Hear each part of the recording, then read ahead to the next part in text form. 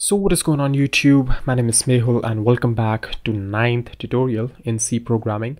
And in this one, what we're gonna do is we're gonna see how you can print strings, characters, everything inside a printf statement.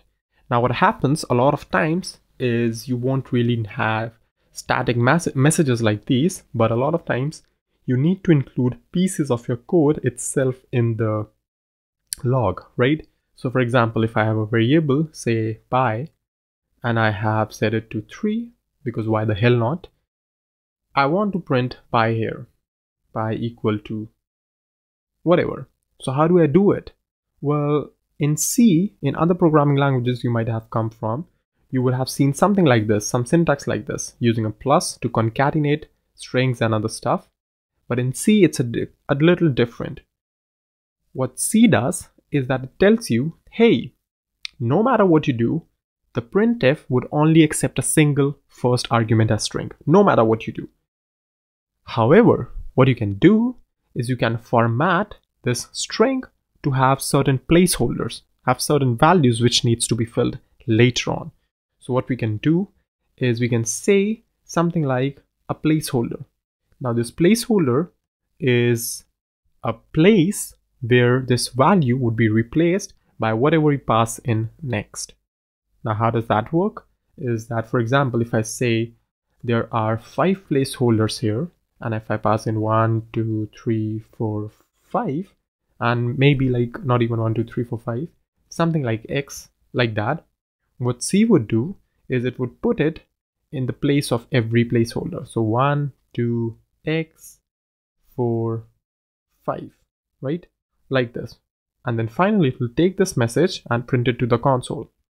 So what happens now is that for these particular placeholders, C now actually needs to know what each placeholder represents, right? Makes sense, because that's how you're gonna parse it and print it.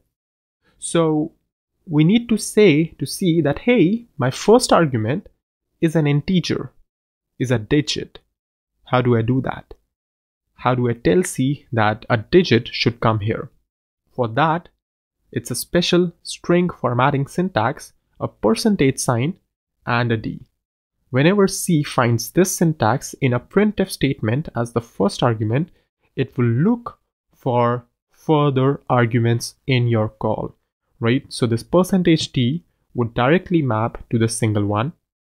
For the next, I want to say, hey, we have another digit, another number for us. So I'm going to have percentage %d again, and let's just make it 5.5. For the third one, we do not really have a digit, but a character.